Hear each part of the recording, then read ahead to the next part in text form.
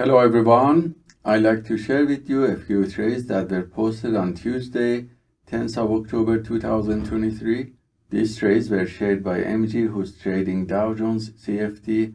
As you see, the price is in downtrend, and we can see that the price broke the point of control and consolidation and it started to go down. So this wave of downtrend that you can see in the structural chart was identified using the 10-second trading chart.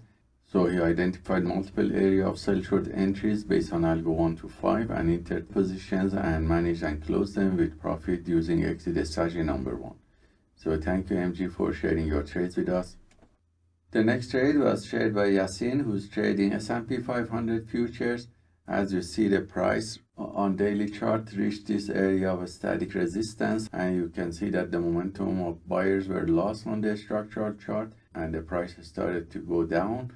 So this downtrend channel was identified with the smaller trading chart, and using Algo 1 to 5, he entered this sell short position and managed and closed it with exit strategy number 1 with profit.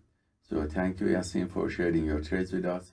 The next trade was shared by Yan, or Global Instructor, who's trading Nasdaq CFD. As you see, the price was in uptrend but reached area of static resistance and the sellers got stronger, and this downtrend channel after breakdown was identified using a smaller trading chart, and he entered here this pullback using setup T and Algo 1 to 5 and managed and closed it with exit strategy number 1 with profit. So thank you Yan for sharing your trades with us. The next few trades are those that I have taken during the New York market session, and the video with detailed explanation was sent to students yesterday, so I'm gonna replay the video here for you. Hello everyone, I'd like to share with you the trades that I have taken today on Tuesday, 10th of October 2023. These trades were taken on Nasdaq, Dow Jones and S&P 500 futures. If we look at the 1-hour macro chart, we see that the price was fluctuating during the global session around the previous day high and close.